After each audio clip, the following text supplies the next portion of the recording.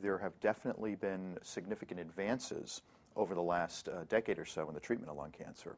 For the subset of patients that have disease that's contained in their lungs, we have a very good chance of curing them.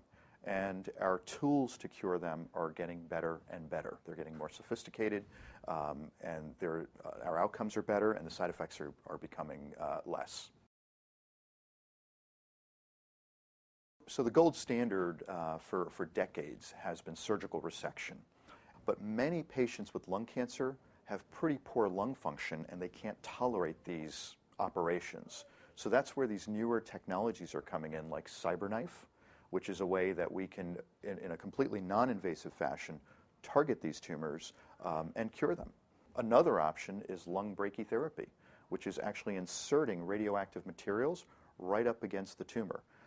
That's done in conjunction with surgery. So now the surgeon, instead of having to take out the entire lung or entire lobe, can just wedge out a small piece of the lung, and we place radioactive pellets right up against it.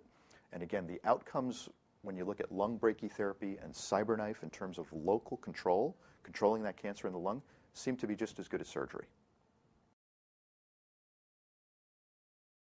Most radiation that's delivered is delivered from the outside in, where we use machines like linear accelerators or cobalt machines that have an energy source that actually puts radiation through the body.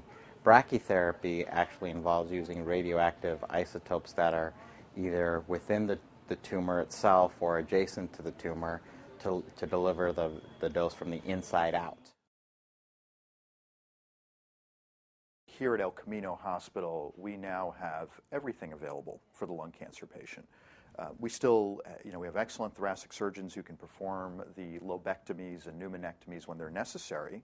But for those patients who are not really candidates now for those procedures, we have the backup procedures. We've got the CyberKnife treatment. Now we have this lung mesh brachytherapy program.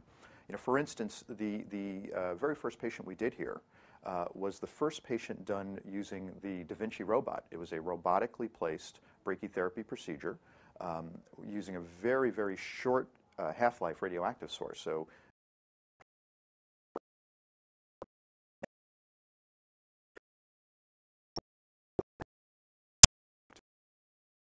to me, he wasn't a candidate for CyberKnife because he had already had radiation twice previously, so he couldn't have CyberKnife treatment. So for most, if he had gone anywhere else, I don't think he would have had